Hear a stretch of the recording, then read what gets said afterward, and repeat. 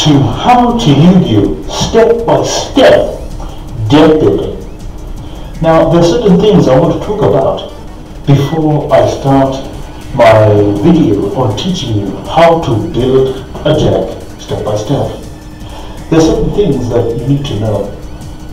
First of all, when building a deck, the first thing that you'll obviously do is go and see how other people have built their decks. You're going to go online and you're going to check various places, or maybe even ask your friend. Now, this is good.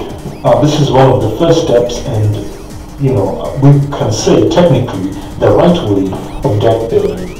But really, if you want to build a deck properly, if you want to make a deck that is your own, and you want to really master Yugioh, and find that when you're building a deck, you don't really know what's going on, you don't know how this deck plays, what is this deck's play style, what is this archetype, how does this work? When this person does all these effects and does all these combo wombos, I'm so confused! I don't know what is going on.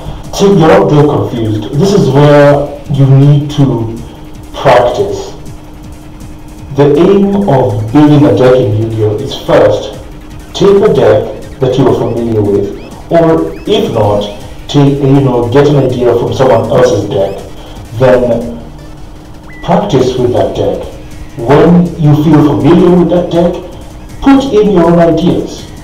Put in cards that you feel may help you, or you feel that fits your playstyle.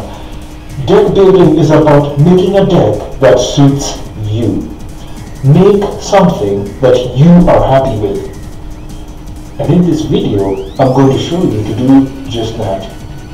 And hopefully, you are going to become one step closer to being a Yugioh master. So with that said, let's start with the rest of the video.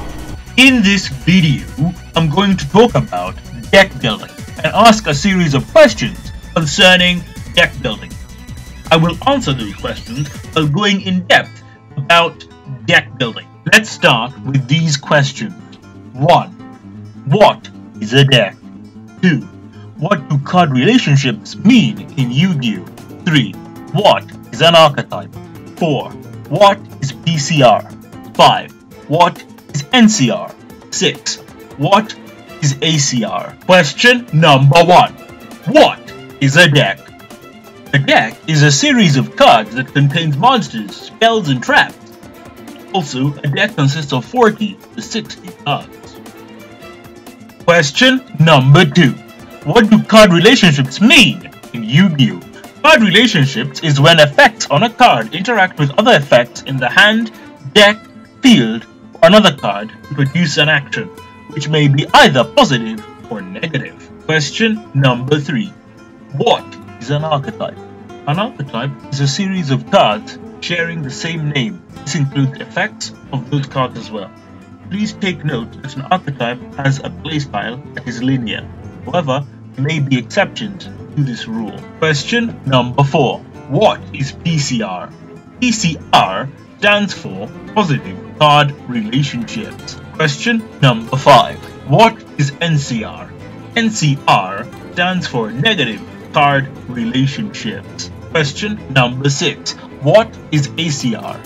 ACR stands for Archetype Card Relationships. In order to teach you deck building, there is more information you need to know. Before you start deck building, there are key questions you need to ask yourself.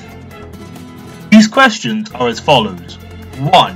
What type of deck am I building? 2. What is the goal of the deck I am building? 3. What is the ideal board? 4.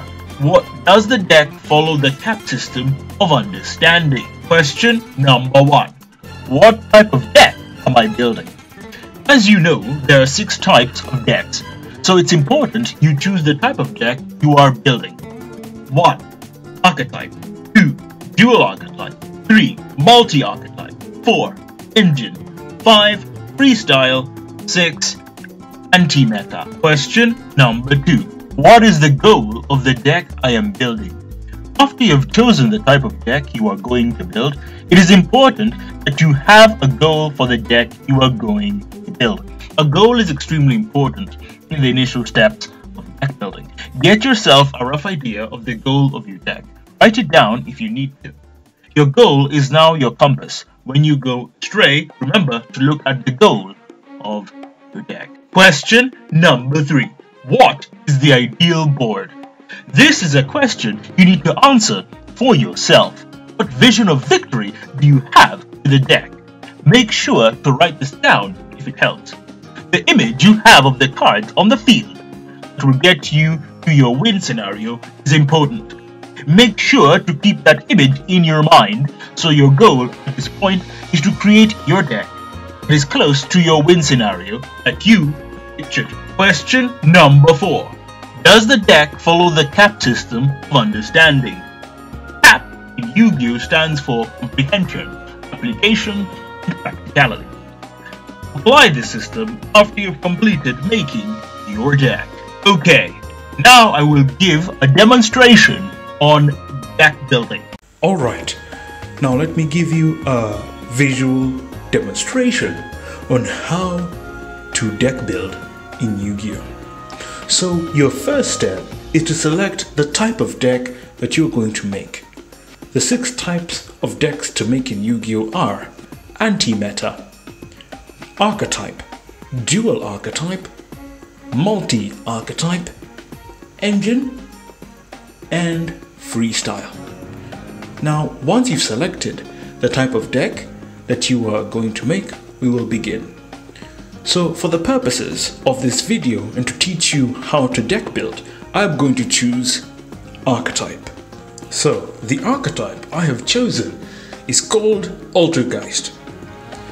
The next step is to decide a goal for your deck. How do we decide a goal for the Altergeist deck? Let's have a look at the Altergeist cards.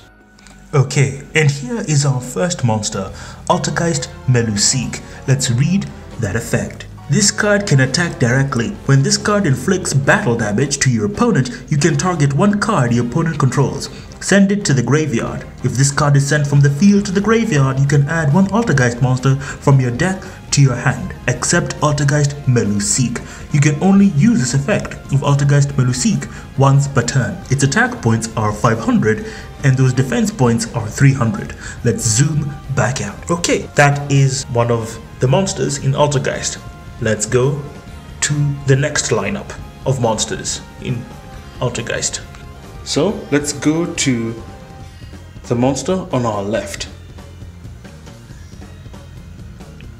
It is called Altergeist Silketus. Let's read that effect. Quick effect. You can return one other Altergeist card you control to the hand. Then target one card your opponent controls. Return it to the hand. If this card is sent from the field to the graveyard, you can target one Altergeist trap in your graveyard. Add that target to your hand. You can only use each effect of Altergeist Silketus once per turn. Let's zoom back out.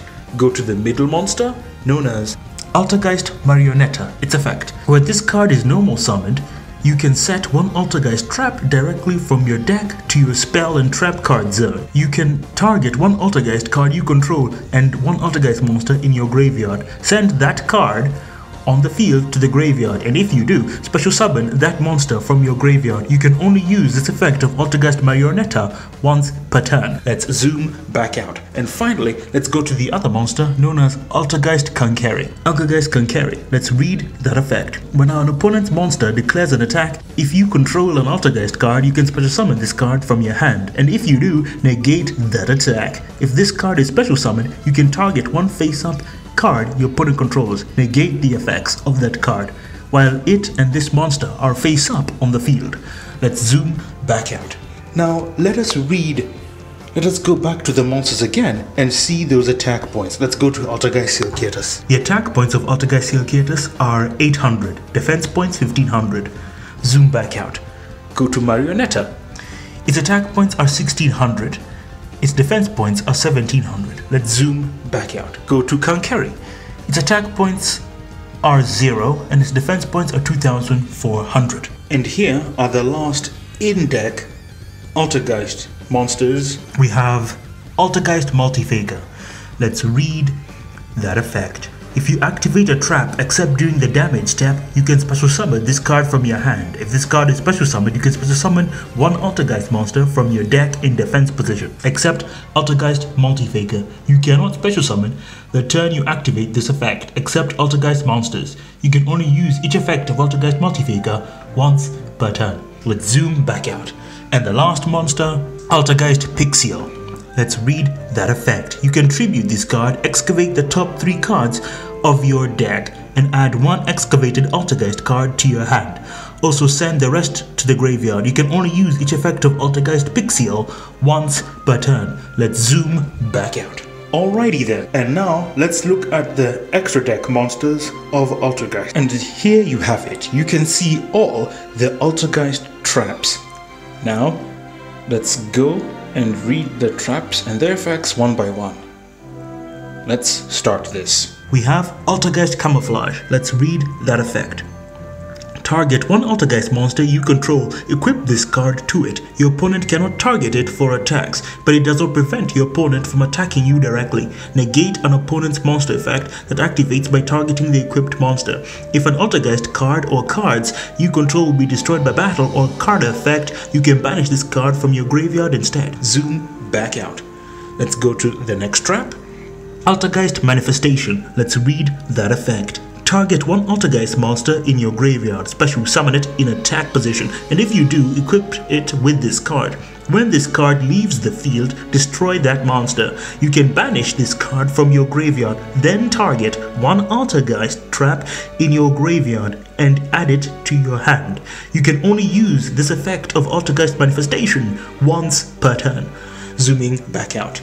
To the next Altergeist trap, Personal Spoofing. Let's read that effect. Once per turn, you can shuffle one other Altergeist card from your hand or face up from your field into the main deck. Add one Altergeist monster from your deck to your hand. Let's zoom back out.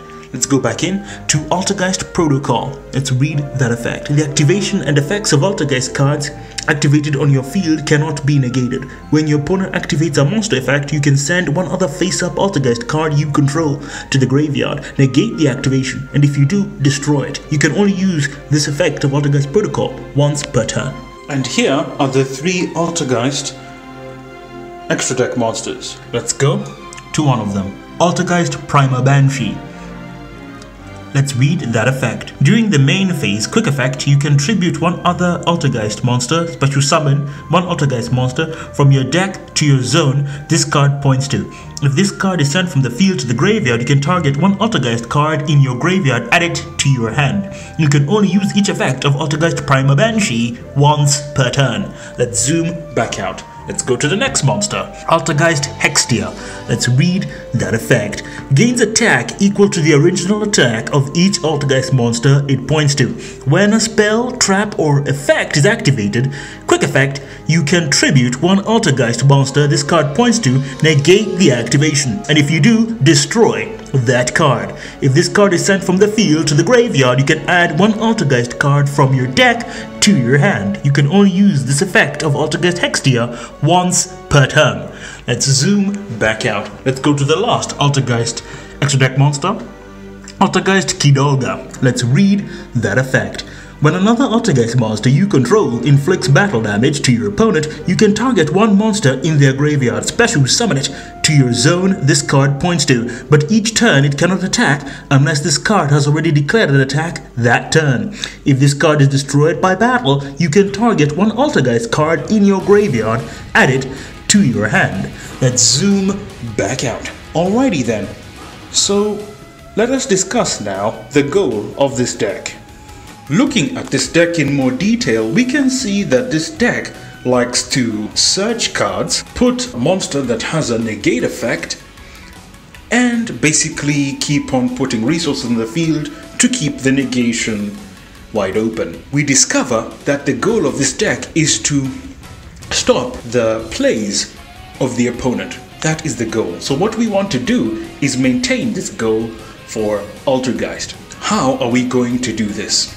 Well, we're going to do this by using PCRs, NCRs, and ACRs. PCR are positive card relationships.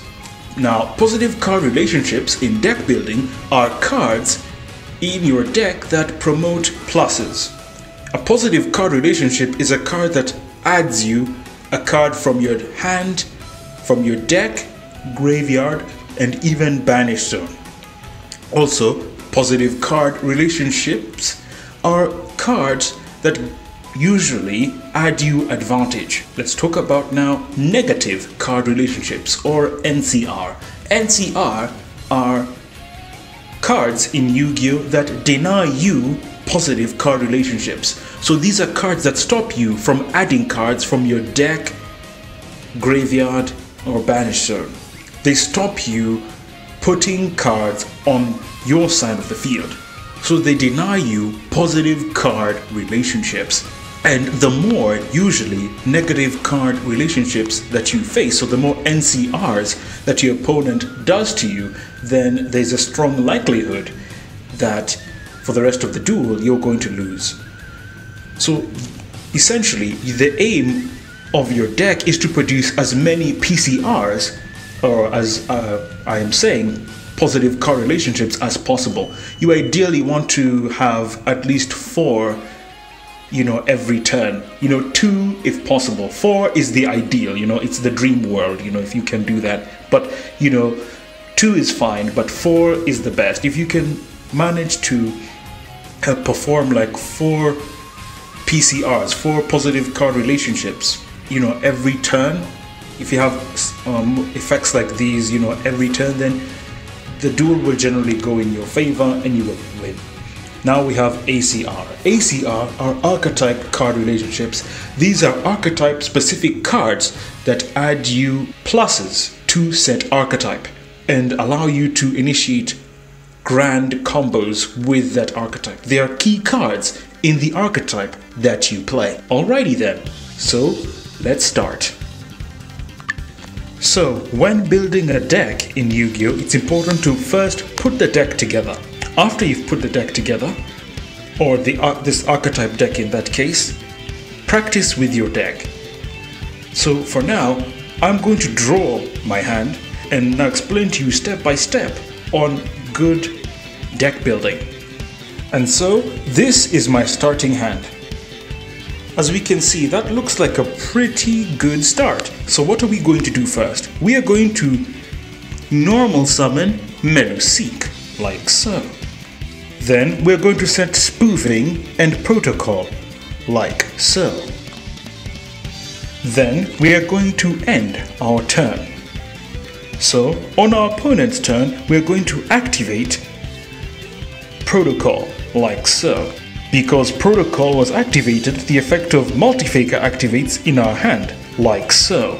And now I think you're beginning to see the picture here. But as you have noticed with Altergeist, there's a severe problem. Altergeist, as we can see now, tend to have low attack points. So what are we going to do in terms of deck building? Well, as we will continue this duel, or as you've practiced later on, how can we add more PCR? How can we add more positive card relationships into this deck and not destroy the archetype itself? What's important when deck building is that when you're building your deck and the cards in your deck are your best friends. You want the cards to work together. They need to gel. They need to function like putting butter on bread. Okay, so now let us look at this deck in detail and see the cards that I have added, and I will explain to you the reasons why there are in this deck and the positive card relationships that they will create. So one of the cards that is in this deck is Magician's Left Hand. There is around 3 of them in this deck. Now the reason why I put Magician's Left Hand in this deck is 1, let's read that effect. Negate the effect of your opponent's first trap card or effect that resolves each turn while you control a spellcaster type monster, and if you do, destroy that card. Now, as I have been playing Altergeist, I notice that the deck likes to negate. You know, that is its goal. That's what it likes to do. That is its specialty. So what you want to do is that when you make a deck and you find a deck has a special thing that it does or something that it does very easily, you want to capitalize on this and fully max it out. Obviously, you can max it out, or you can play it in any other way. You can add cards that possibly don't do this, but this is generally my style of how I like to build decks, and I think that it is one of the best ways of building decks, because when you put cards that help the deck's strength and minimize the deck's weaknesses, then you are less likely to break or have cards in your hand that are dead. So definitely left hand, in my opinion, is one of the really good cards in Altergeist. So, you know, I put that in the deck. The next card that I have in the deck is Magician's Right Hand. And so let's read that effect. Negate the effect of your opponent's first spell card or effect that resolves each turn while you control a spellcaster type monster. And if you do, or if it did not have an effect, destroy that card. Let's zoom back out. Like Left Hand again, I have this card in there because Altergeist are a deck that like to negate. And let us remember that sometimes protocol is not enough. You know, it really isn't enough, you know, if you have a card like protocol. Sure, like, you know, that first turn I had looked pretty good. I activated protocol, special summoned Multifaker from our hand, allowing us to special summon Silcatus from our deck, and we could bounce, you know, a card from our on the field and bounce a card on their side of the field back to their hand, and we had one negation. However, it's not enough. Sure, with our negation, we could have negated, you know, monster effect, send Melusine to the graveyard, allowing us to search. However, you know, we couldn't use spoofing that turn because we've already used the effect of Altergeist Multifaker, so we are definitely not going to be able to special it again. You know, there is a loop with that, you know, I'll explain about spoof, you know, you can check other deck builds, but the point I'm trying to make here is that we wouldn't have fully utilized, you know, that situation, and we really wouldn't have slowed down the opponent that much. Plus, you know, in the next turn, if the opponent had the appropriate cards, they would definitely be able to wipe our board with the greatest of ease. But I want you to imagine a board like this. And now look at this board. This board now is much more intimidating than the board we had before. If we have right hand on the field, then that means the first spell my opponent will activate will be negated. With left hand, the first trap they activate will be negated. And with protocol as well, this allows us to negate any monster effect. Remember as well, we also have Silcatus, meaning that we can bounce back any card they have on the field. Now, look at that. Isn't this much more intimidating to face rather than just having one negate and one bounce? Now we have 3 negates and 1 bounce. And you know what? We could go even further. And so let me also talk about another card that we have, or that I have put in this Altergeist deck. Another card I've put in Altergeists are Secret Village of Spellcasters. It's a field spell with the following effect. If you control a spellcaster type monster and your opponent does not, your opponent cannot activate spell cards. If you control no spellcaster type monsters, you cannot activate spell cards. Now let us go back and show you the board again with all the cards from. Okay, let's have a recap. Because we have Secret Village of the Spellcasters, unless my opponent controls a spellcaster, they cannot activate spell cards. Now, if they are to get rid of Secret Village of the Spellcasters through other means, the effect of Magician's Right Hand will activate. So any other spell they activate, or one of the spells, will be negated. You see there, we have an insulation. We have now 4 negates. You know, 4 negates, and we have an interruption with Silcatus as well. This now is much more intimidating. With only 4 cards in our back row, already Altergeists are starting to look very very frightening. They're starting to look very scary.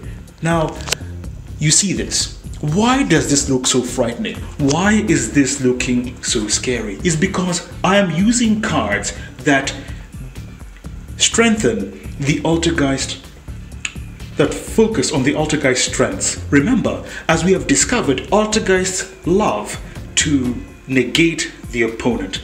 They focus on the effects of negating an interruption. So I use cards that help in doing this.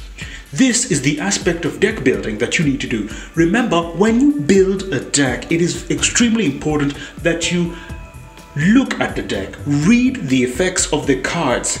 If it's an archetype deck, whatever it is, increase the positive card relationships in that deck. Making a positive card relationships meaning that allowing you to add cards, from your deck to your hand, all these great stuff.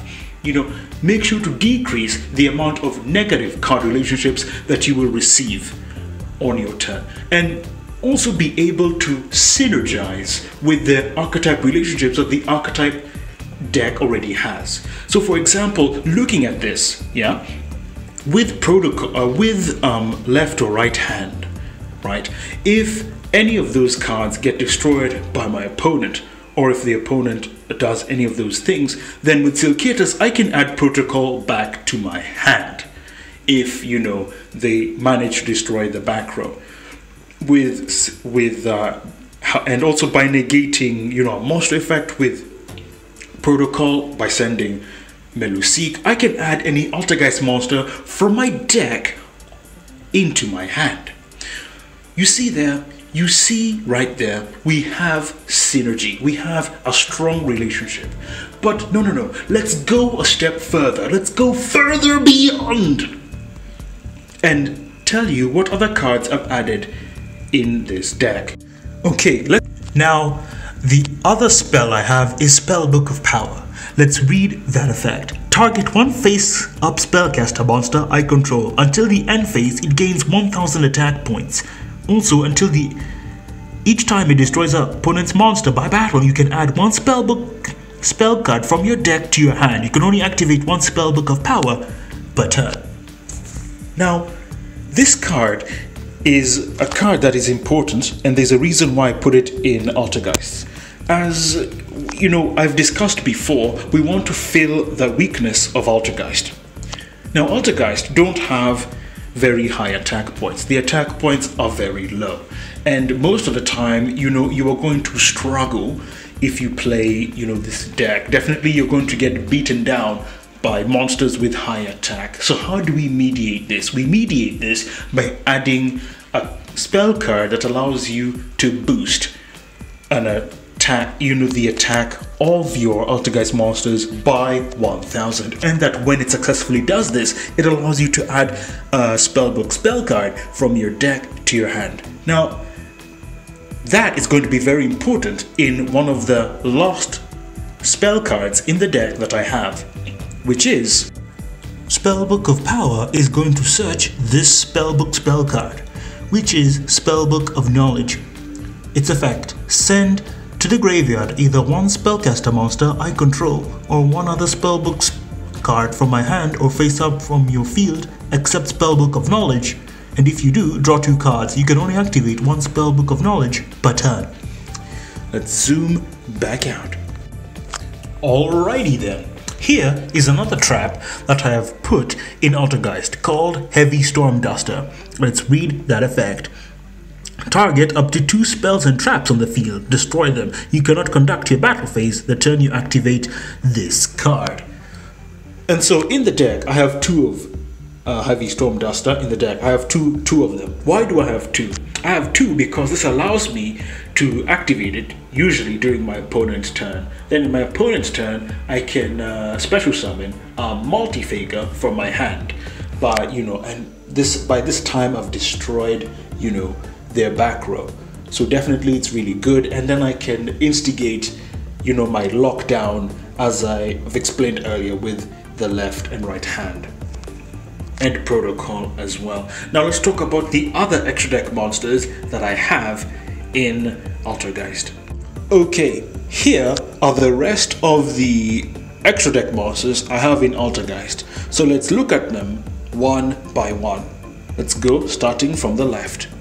We have Nightmare Phoenix. Let's read that effect. If this card is link summoned, you can discard one card, then target one spell or trap your opponent controls, destroy it. Then if this card was co-linked, when this effect was activated, you can draw one card. You can only use this effect of Nightmare Phoenix once per turn. Co-linked monsters you control cannot be destroyed by battle. Let's go to the next monster, Nightmare Goblin. Let's read that effect. If this card is link summoned during your turn, you can discard one card. If this card was co-linked when this effect was activated, you can draw one card. Also, during your main phase this turn, you can normal summon one monster from your hand to your zone this card points to, in addition to your normal summon or set. You can only apply this effect of Nightmare Goblin once per turn. Neither player can target co-linked monsters you control with card effects. Let's go to the next monster, Firewall Dragon. Let's read that effect. Once, while face up on the field, quick effect, you can target monsters on the field and or graveyard up to the number of monsters co-linked to this card. Return them to the hand. If a monster this card points to is destroyed by battle or sent to the graveyard, you can special summon one monster from your hand. Let's go to the next monster, Nightmare Unicorn. Let's read that effect. If this card is link summoned, you can discard one card, then target one card on the field, return it to the deck. Then if this card was co-linked when this effect was activated, you can draw one card. You can only use this effect of Nightmare Unicorn once per turn. While any co-linked Nightmare monsters are on the field, once per turn, draw in your draw phase one card for each different card name among those co-linked Nightmare monsters instead of drawing just one card. Let's go to the next one, Nightmare Cerberus. If this card is link summoned, discard one card, then target one special summoned monster in your opponent's main monster zone, destroy it. Then if this card was co-linked when this effect was activated, you can draw one card. You can only use this effect of Nightmare Cerberus once per turn. Co-linked monsters you control cannot be destroyed by card effects. And finally, Nightmare Griffon. Its effect. If this card is link summoned, you can discard one card, then target one spell or trap in your graveyard, set it to your field, but it cannot be activated this turn. Then, if this card was co-linked when this effect was activated, you can draw one card. You can also use this effect of Nightmare Griffon once per turn. Special summoned monsters on the field cannot activate their effects unless they are linked. Let's zoom back out. With all those effects I have mentioned, that looks pretty intimidating, right? Pretty scary. So when we make Nightmare Phoenix, we can destroy one spell or trap our opponent controls, as well as co-link it to Altergeist Hextia, meaning that we have an Altergeist monster that cannot be destroyed by battle. That's quite something. Although if we do this with Hextia, we won't be able to negate any effect because it's not pointing to an Altergeist monster. But this is something definitely to take into consideration if we want to do something different, if we want to surprise our opponent. With Nightmare Goblin, for example, most of our co-linked monsters cannot be targeted by card effects. This definitely gives us a serious boost here if we are going for the extra link and doing sexy things like that. We have Firewall, meaning that when we use that effect, we can special summon for days, put monsters from our deck onto our side of the field, and do some shenanigans over there. We have Nightmare Unicorn there as well, allowing us to return any card on the field, and our opponent's side of the field, or our side even, to the deck to allow us to draw one card when it is co-linked on summon. We have Nightmare Cerberus, allowing us to destroy any monster in the main monster zone, or if not, if you know what I'm talking about, anything like that. And if it is co-linked as well, draw one card. This co-linked effect applies the same thing to Nightmare Phoenix. Now with Nightmare Cerberus, while it's co-linked to a link monster, the co-linked monsters cannot be destroyed by card effects, while with Nightmare Unicorn, at the start of our draw phase, we get to draw